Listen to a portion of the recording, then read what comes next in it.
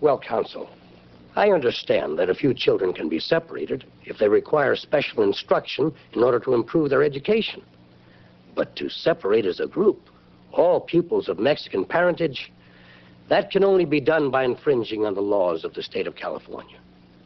These Mexican students are of the Caucasian race. Therefore, they are excluded from those state laws which allow the segregation of Negro, Oriental, and Indian children. Now, I don't blame the Mexican children for this segregation just because a few of them happen to be behind in their schoolwork. On the contrary, that's an argument in their favor.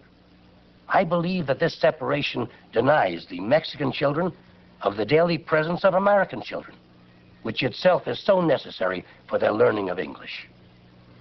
And I find, therefore, that the Lemon Grove School Board is without the power to establish and maintain a separate school solely for pupils of Mexican heritage. Such an action violates the rights of these students. The school board is therefore ordered to immediately admit the petitioner, Roberto Alvarez, and all 74 Mexican students back into the regular school building, where they are to receive instruction on an equal basis with all other students.